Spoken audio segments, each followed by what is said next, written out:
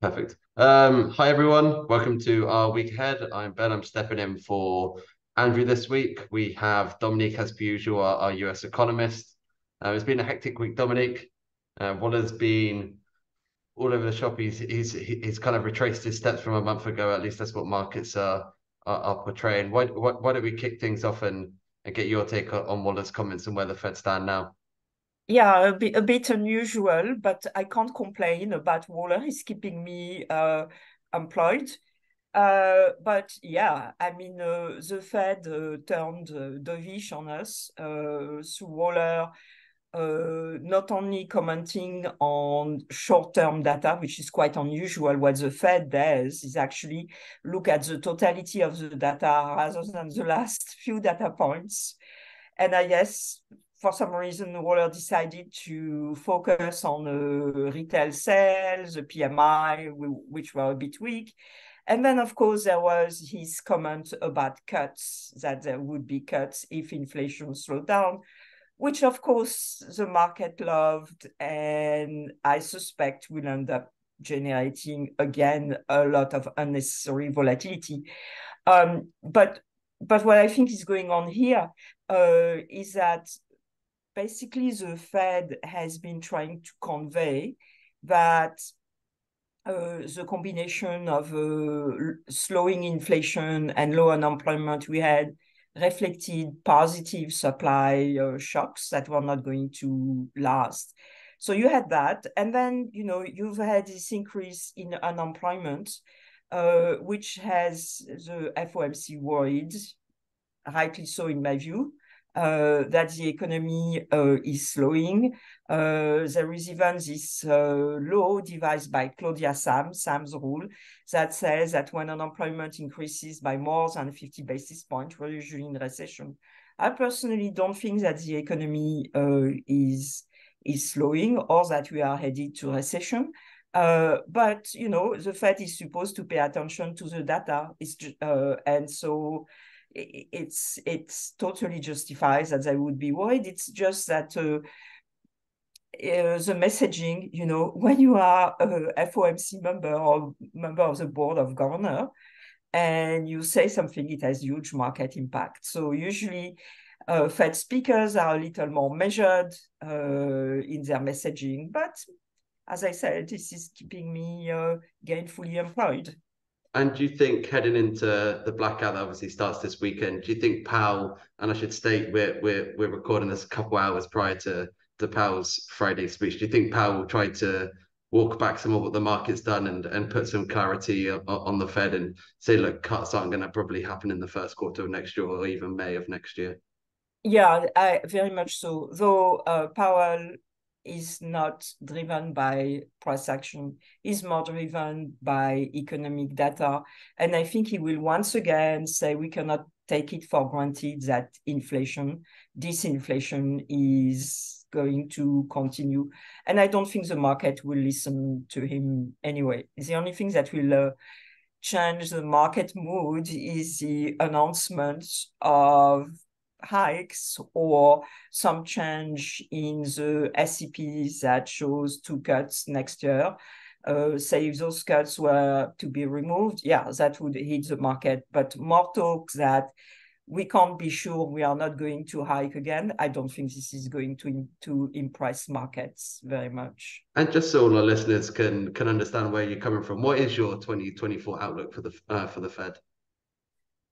So I don't think they'll cut, and essentially because I think growth is going to surprise everybody, and I think it will remain above trend. This is an election year. Fiscal policy, we can talk about this, not going to get tightened. Look at the recovery in the residential market, the strength of durable consumption.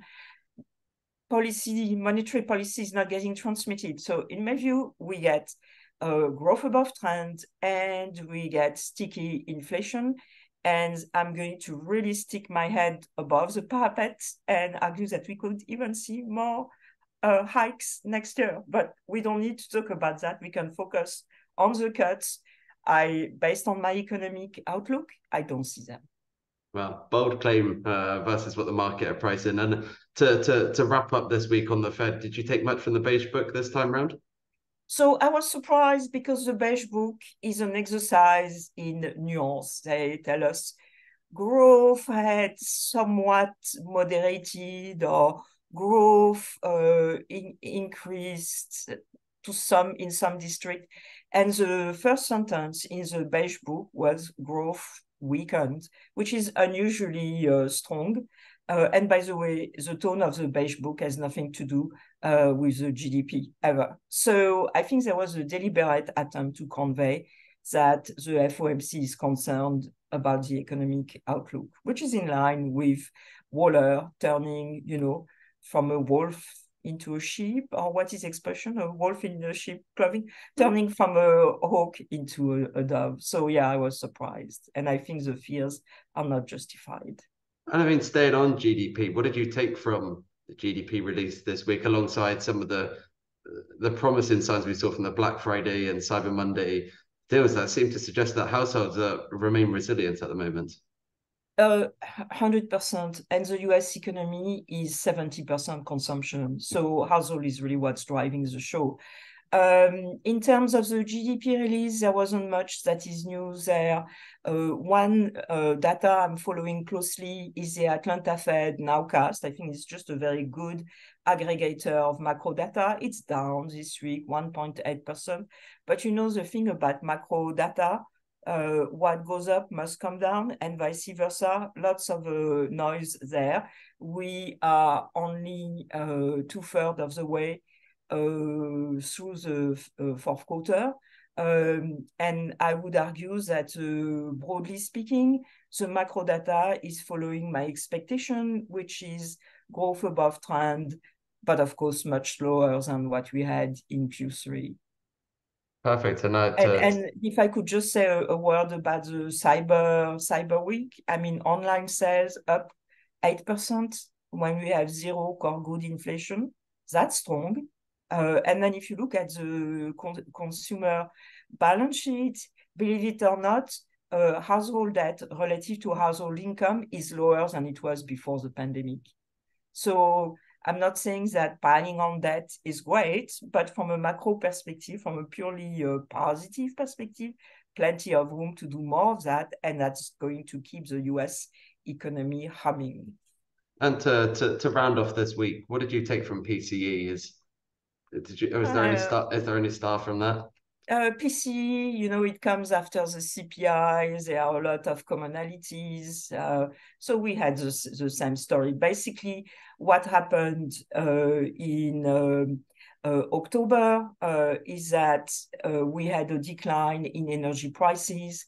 Core inflation is very sensitive to energy prices. So we had a low CPI, PC number, and it's going to be the same in November because once again, energy prices have come down. I mean, gas prices have come down.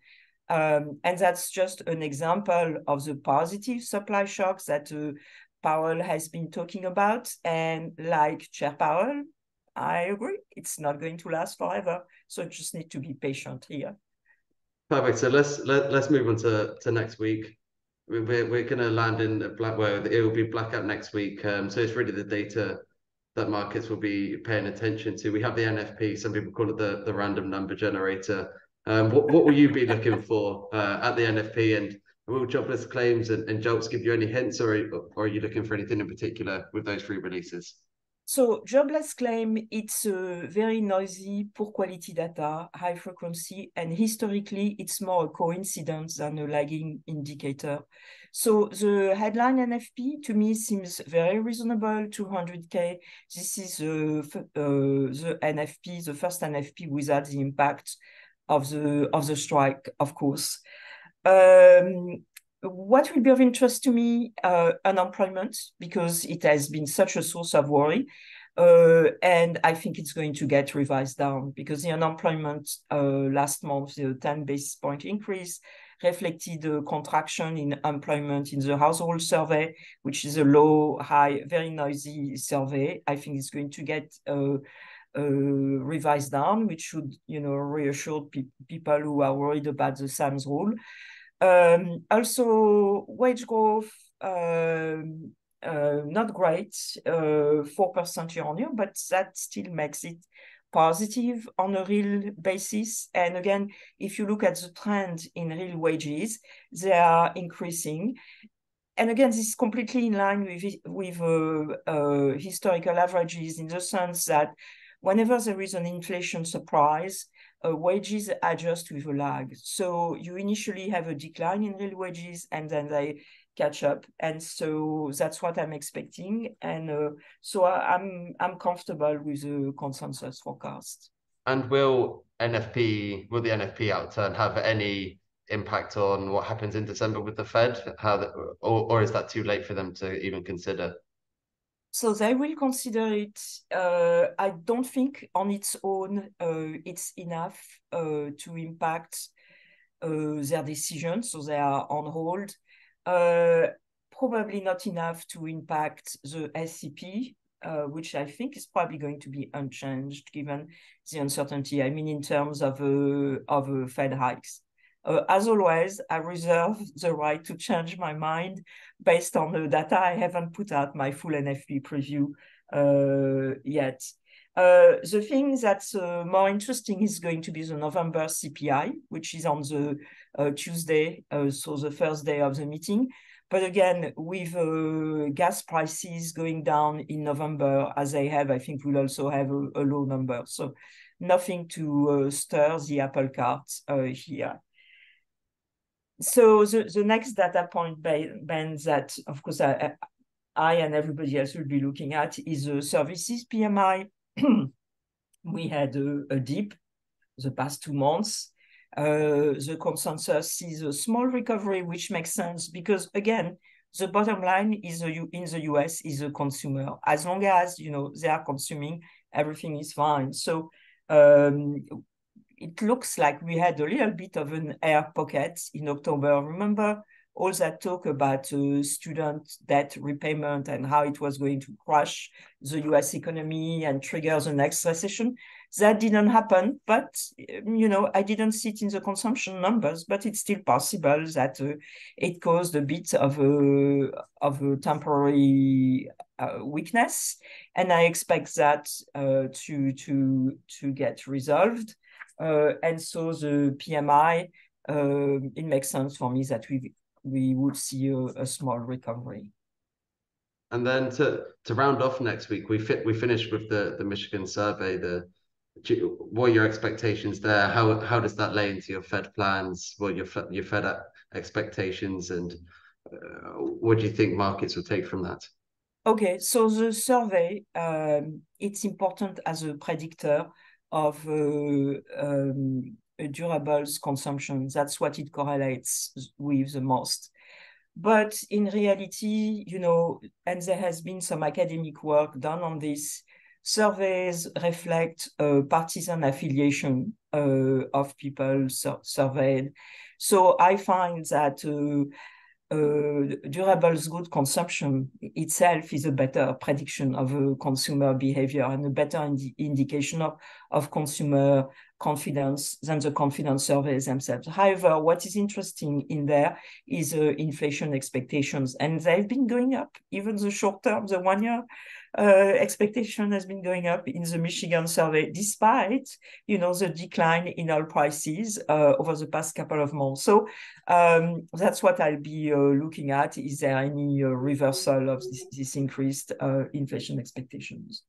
One last thing I'd like to mention, we're going to get the fourth quarter consumer flow of fund data, which is basically all the data about the balance sheet and asset issuance, financial asset issuance and purchases in the US economy. And one thing I will be looking for is the loan category and a decrease in the share of banks in a total loan creation, because we are hearing a lot of talk about private credit. And the problem I have is that I am not seeing it in the data. The share of banks in total loan issuance is actually going up, which makes me wonder if the Fed data is actually capturing all of the private credit boom that we are hearing about. It may not, and it's a bit worrying. Now, I thought perhaps let's end this weekly with something particularly spicy for our listeners. We like to do Grace Ones at Macro Hive. I know you're looking at the elections in your Grace One. Can you give a little preview of what you might write and what you think is your Grace One there? I would rather keep it under wrap. On the politics, I'll just say one thing. I've been saying that it's too late to have more fiscal brinkmanship, because the Republicans control the House. They could shut down the government in January and February when current funding expires. And I didn't think they would, because we are too close to the election. If they shut down the government, you will just turn off voters and lower the chances of the Republicans next year. And surprise, surprise, hard wing of the Republican Party in the House has announced that basically they are happy with the deal that was struck between the administration and the Republicans at the time of the debt ceiling negotiation in June, which means basically they are not going to close the government. We are going to have a series of CR until after the elections. So no fiscal consolidation in an election year, which, is totally in line with past experience. Now, Dominique, I mean, you're the US expert here. Perhaps I've missed anything. Is there anything else we need to cover for the week ahead? No, nothing important. I mean, these are the essentials, really. Perfect. So with that, we'll wrap up the week ahead. And thanks for listening. Thanks, Ben. It's been great chatting with you. Thank you. See ya.